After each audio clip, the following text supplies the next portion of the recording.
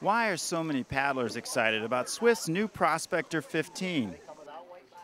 They already make a killer 16-foot Prospector. What's the big deal about a canoe a foot shorter? In the kayaks, we found people loved having three sizes in the same model. It gave them the chance to find one that fit them. We're finding in the canoe, different sizes give paddlers the chance to have a boat that fits how they want to paddle. A shorter Prospector makes for a fun, agile tandem for day trips or just goofing around on the lake. It is a very playful, yet easy to manage canoe for two people. We like this one. Yeah. We like this boat a lot. Can we get this in red?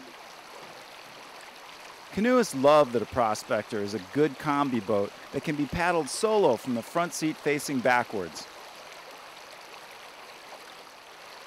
Make a Prospector a foot shorter, and suddenly it goes from being a good solo boat to being a great solo boat.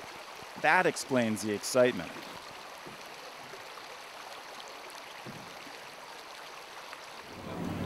I've been waiting for the Swift Prospector 15 to come out for quite a while now.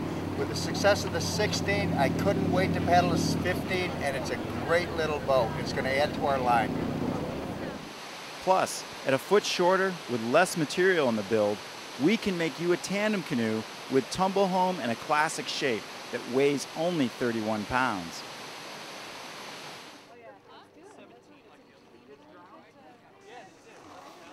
You'll have a great time in the Prospector 15, whether you're on your own or with a friend.